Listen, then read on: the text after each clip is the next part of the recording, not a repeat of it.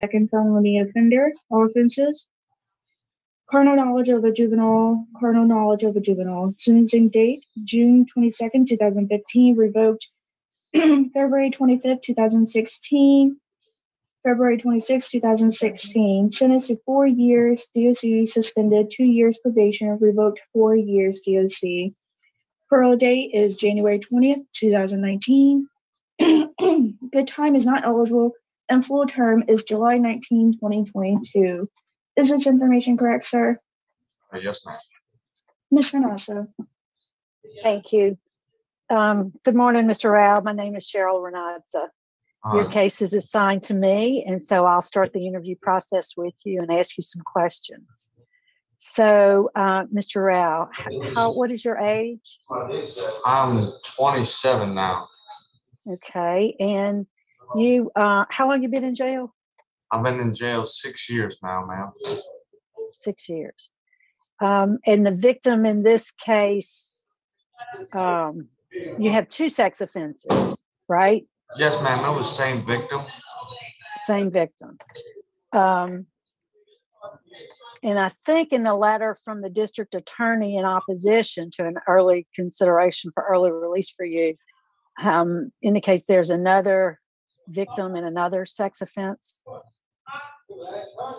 Not another underage victim. No, not that I know of. The 2 charges I've ever been charged with is the same victim. All right. So Tim, and there's an indication in the record that you may have completed some sex offender treatment. Yes, ma'am. And how many phases of that program did you complete? They assigned me to do 1 through 3. 1 to 3?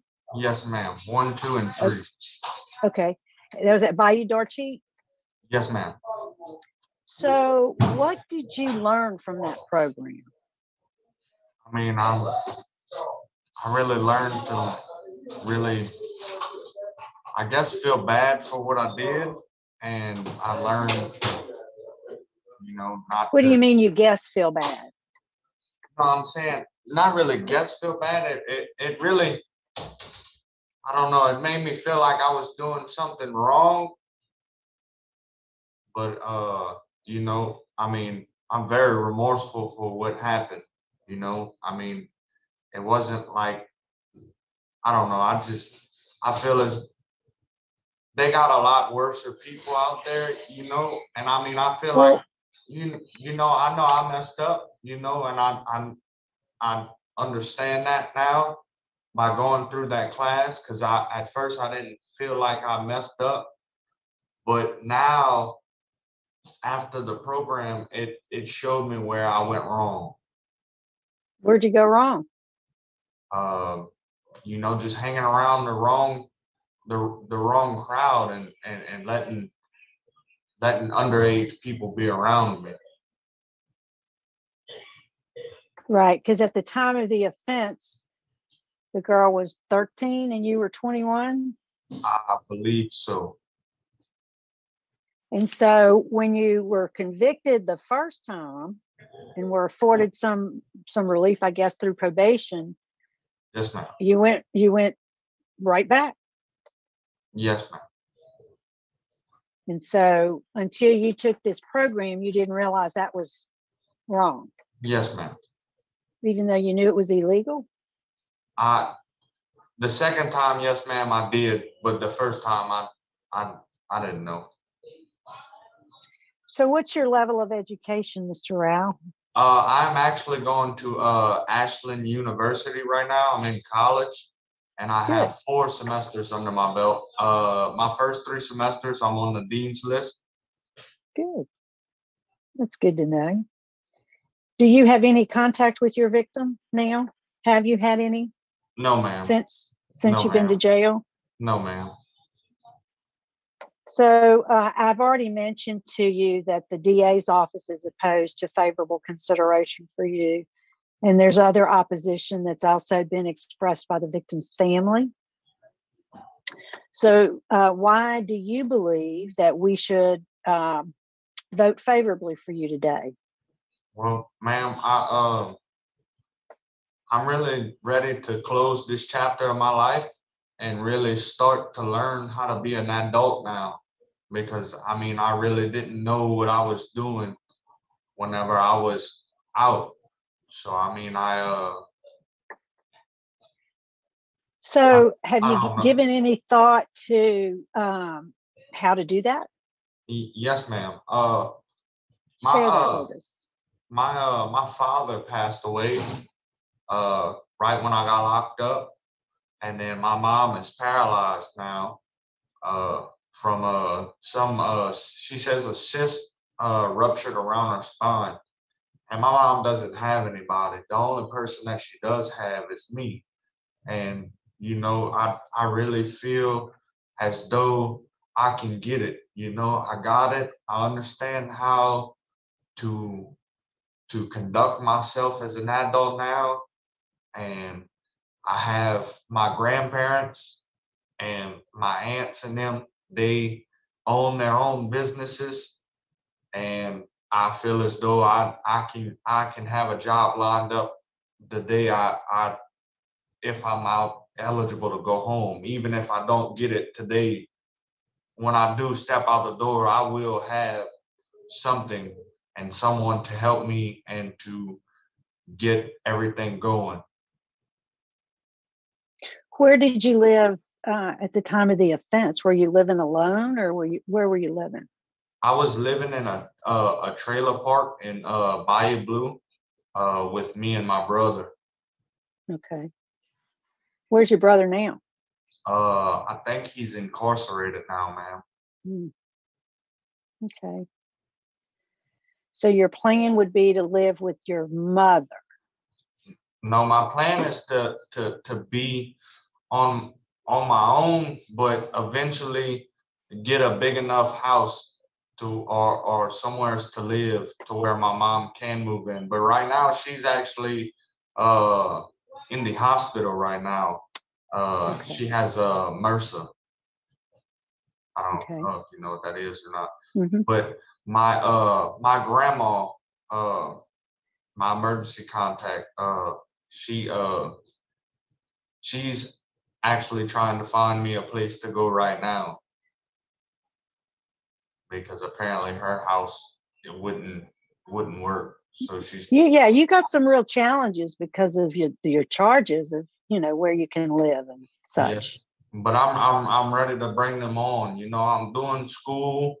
I learned that I'm not dumb, and you know, and I feel as though I want to try. You know, and I'd like to start a little earlier than later.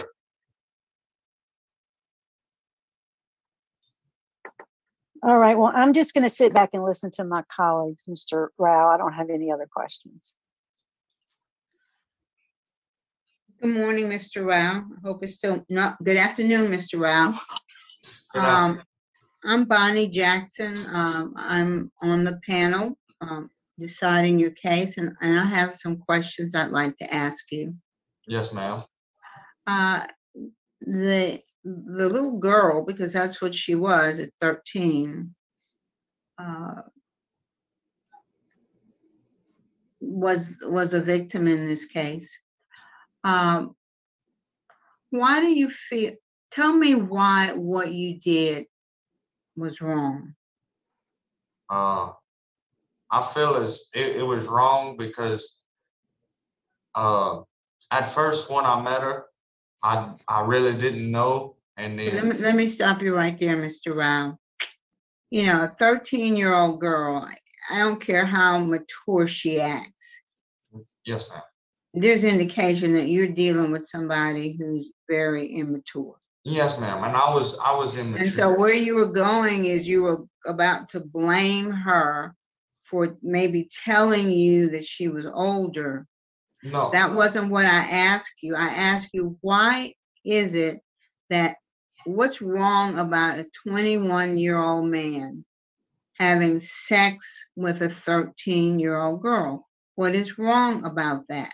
It's morally unsound. I mean, a 21-year-old should be worried about working and living his or her life and furthering their adulthood instead of looking back into their childhood by doing that. And I believe that it's severely wrong. It's I've learned my lesson. How is it wrong for the victim? It's wrong because she's not mature enough to think on her own, and somebody that's more mature and more older can I would guess think for them. I really wouldn't know how to put it exactly, but think for them and persuade them into doing something that they probably didn't want to do. What do you think happens when a child, because again, a 13-year-old is a child.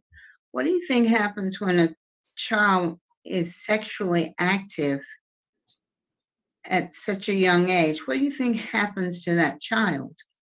I believe they go on to probably teenage pregnancy or some form of that, or maybe even worse. Maybe it alters their mind state to where they, I don't know, to where they're scared to even do that in the future by not wanting to have a boyfriend or a husband, or maybe even it sends them down a darker path into maybe prostitution or something like that.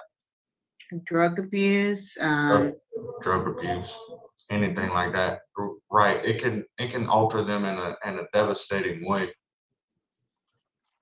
And yet, after the first time when you were convicted, you went right back to having sex with that child. Yes, ma'am. I understand that it was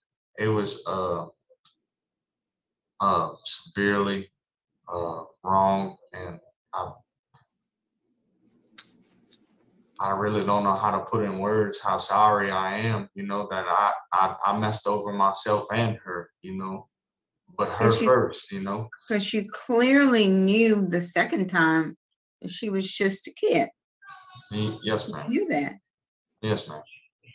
But I also think that I wasn't mature at that time. I didn't know I was still stuck being around my little brother and my cousin, and they were still teenagers, so I was still on their mind frame. I wasn't doing anything to further my life at that time. I didn't know what it was to be a grown man. The only thing I knew was to be a little boy, and I feel as though that's the path that I was stuck on at that moment, and I fought myself fully for everything that I'm going through right now. Have you ever dated someone your own age? Yes, ma'am. When I was 16, I was in. What about in your 20s? What about in your 20s? Did you ever date anybody your own age? That was the only person that I ever talked to, was that person. I didn't have a social life. And why was that? I don't know if it was because I chose it or if life chose it for me. I didn't hang out with too many people.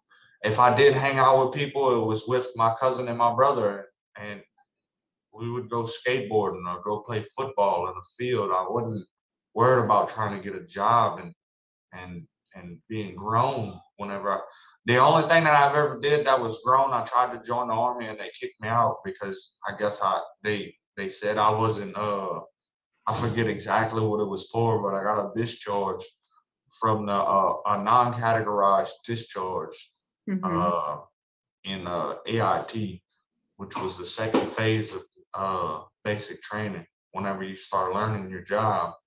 And basically they kicked me out because I couldn't get it together. So apparently they knew I couldn't get it together, and I just never got it together. I wasn't mature I wasn't thinking on that path. Have you ever had any kind of mental health or psychological evaluation? I was taking medicine for anxiety while I was incarcerated, but I got off of it because I didn't like the way that it made me feel. Well, when you were out of prison, were you ever diagnosed with any kind of mental health issue? Did you ever receive any kind of evaluation for any kind of mental health condition, even while you're in school? No, ma'am. All right. Do you feel, Mr. Rao, that you have an attraction to children sexually? No, that wasn't the case. At that time, I met that particular female on social media, and I didn't find out until I actually got in trouble. And then when I did get in trouble, I don't know, I don't know what I was thinking on the second go round. I really don't. I should have known better, but like I said, I don't think I was in. I'm. I don't know. I really don't. I know now what was wrong about the whole situation, but at that time, I don't really think I was thinking. And in your mind, that child was your girlfriend. Is that what you said? Yes, ma'am. That's about at that time. Yes, ma'am. There are also some pictures of her on your phone. Some new pictures of her on your phone. I don't believe that was actually my phone. I think that was actually her phone. But yes, Well, ma'am. it says the investigation produced evidence of child pornography, and that the subject had taken several photos of the juvenile victim on his cell phone. There might have been. And where is that cell phone now? Was it confiscated? I believe so, ma'am. Oh. Well, thank you, Mr. Rao. That's all I have. Thank you, Ms. Bonner.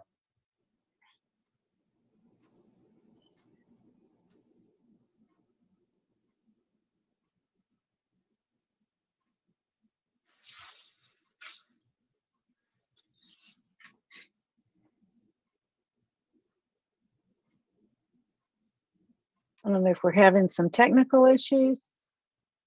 Nope. I think we're all right. Yeah, there we go. Okay, any other questions? Is there someone there that could talk to us about Mr. Rao there at Claiborne? There's nobody in No here. one's in there with you? No, sir. Is there we don't have any speakers, I don't believe. Is that right? Yeah, right. Mr. Rao, is there anything you'd like to say before to close before we go to voting? I appreciate whatever y'all do for me.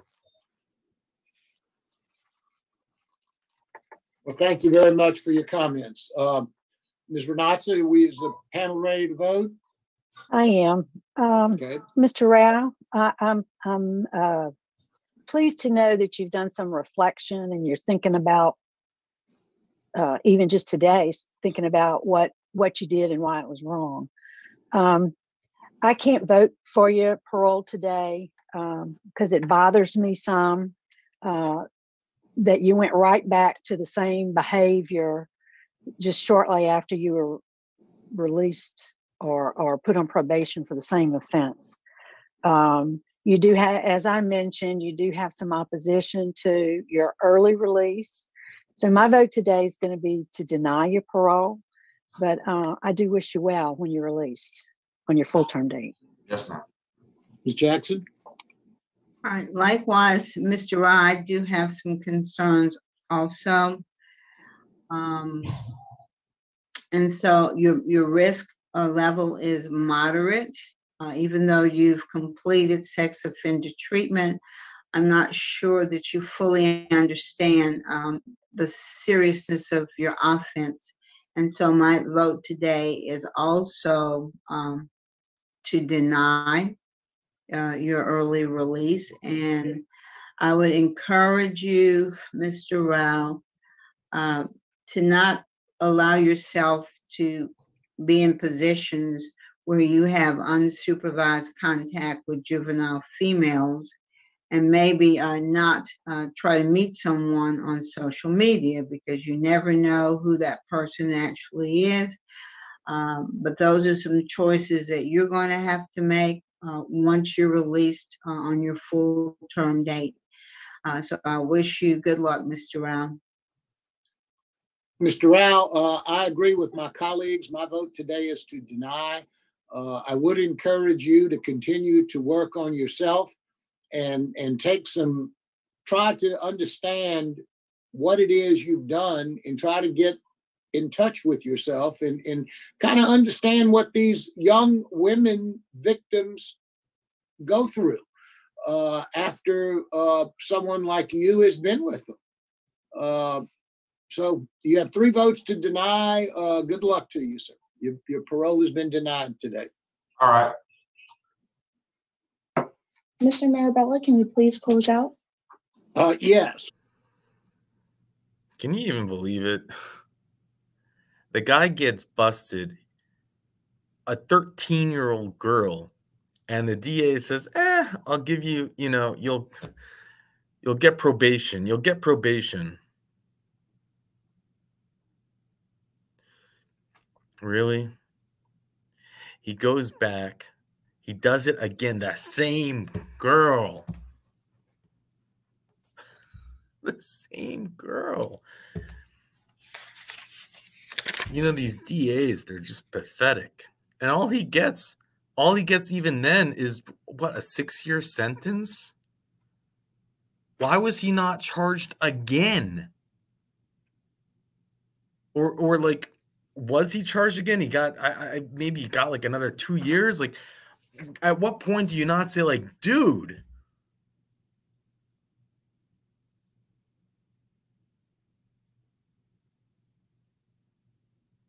I mean, he's a full-grown man. She's a little girl. Like Miss Jackson said, she's a little girl. And even all through this, his interview is like, I learned, what did he say? I learned to feel bad. I was hanging around the wrong crowd.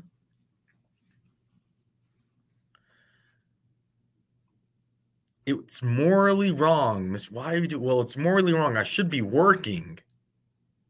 You should be working. That's why it's morally wrong. Not trying to be in my childhood. What does it have to do with your childhood? I mean, you really get like does he have a low IQ? Is he manipulating the board? He might be doing that. We've seen that all the time. He's smart enough to lie about the phone. Oh, it was her phone. Oh yeah, okay. You got in trouble for her taking pictures of herself. Idiots.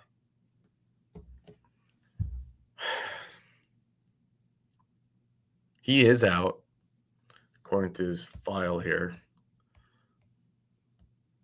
But he hasn't reoffended. But here's the original thing, if you can believe it. He's an offender. He's arrested on suspicion of now she's 14 because it's a year later. 21-year-old man was arrested for allegedly having sexual relationship with a 14-year-old girl. The man is also a registered sex offender. Oh my gosh.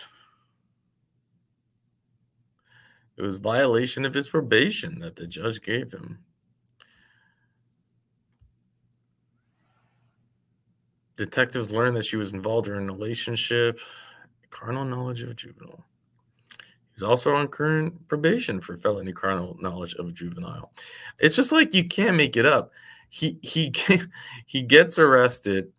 He has to now he has to sign up as he has to register They gave him probation, doesn't spend a day in prison. Maybe he spent a few days in jail until he took the plea deal. And he goes back and does it with the same girl. And then the judge doesn't throw the book at him. He doesn't give him 15 years and still just a moderate risk score because, you know, he's only done it twice now in the past like few years. It would have been a low risk score. You know that it was a low risk score when he first did it, right? Then he reoffended. What a surprise. God. It's, well, this is it for you. Sorry about where I am. I'm traveling, as you can see. But hope all is well. I'll be back to my main spot soon. And with that, I'll let you go.